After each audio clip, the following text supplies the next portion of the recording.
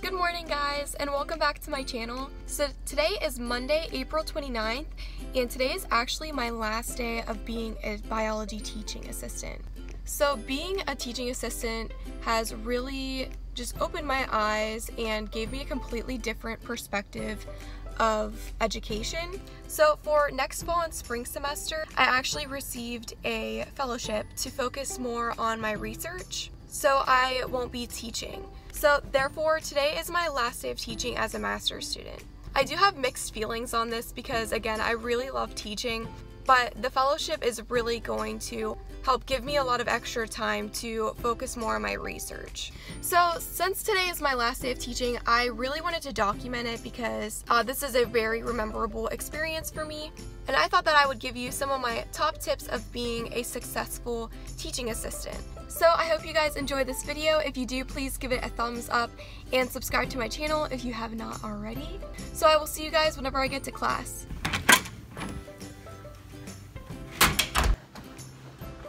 Alright, hey guys, so I just got to school. So I'm not going to be able to talk much because students are already walking into the classroom. So I'm probably going to do like a voiceover or something. So the first thing that I'm doing today, since today is the last day, they just have a final. So literally all I'm doing is passing out their final, and then they also have to turn in their notebooks. So today I'm going to be grading pretty much the entire day because I made my final like extended response and fill in the blank.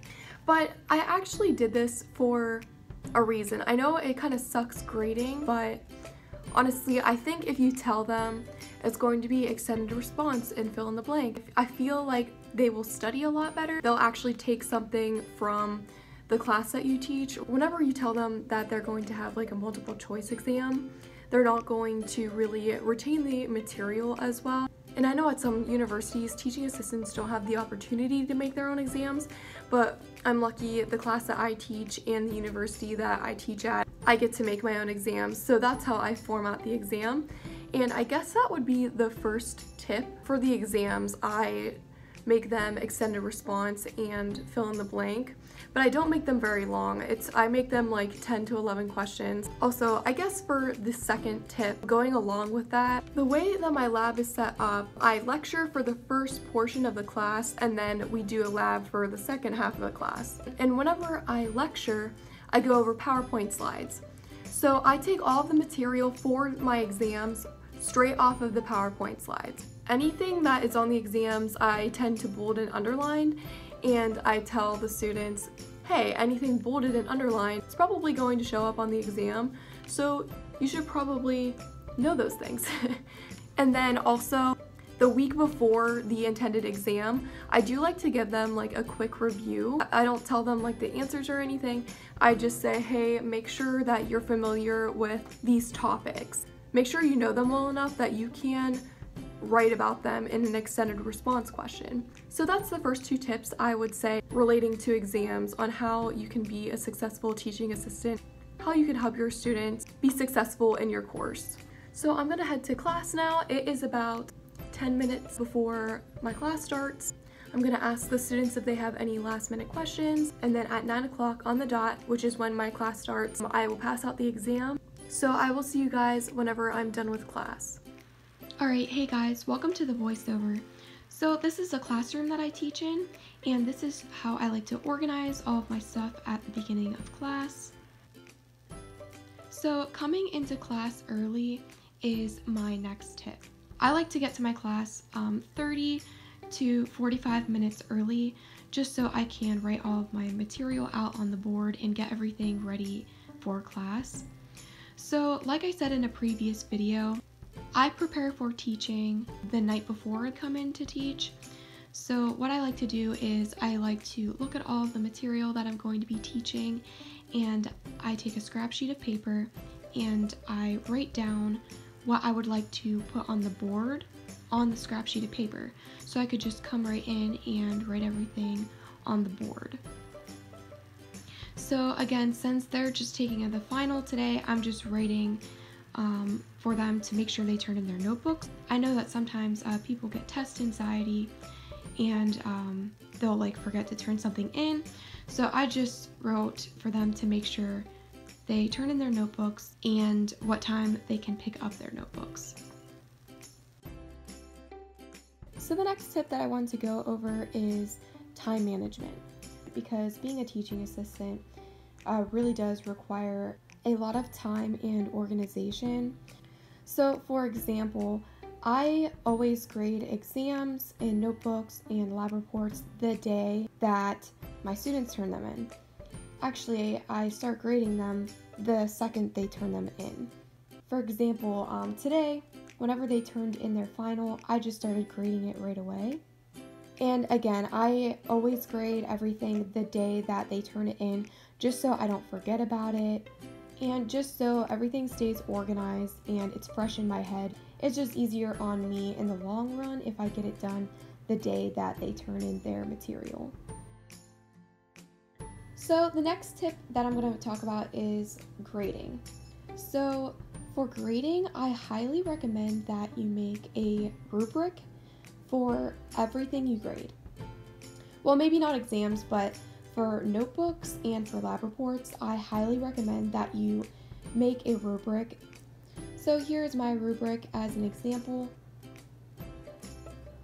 I do like to give them credit for turning in their assignment on time. I know a lot of other TAs don't like to do this, but I think it's a really great idea. I teach a freshman-based class, it's Biology 1, so I really like to be a little bit easier on them because they are getting used to college still, but having a rubric really makes everything easier to grade, a lot faster to grade, and more efficient, because I don't have students coming up to me saying, well, why did you take off 5 points? They have it on the rubric right there in front of them. They can see why I took off 5 points. Or they can't be like, oh, well, Nancy did the same thing as me and she only got 1 point off where I got 2 points off. It just keeps everything really fair, and I just think it keeps everything a little bit more professional. So going along with that, my next tip is to keep all of your students' grades and information in the cloud.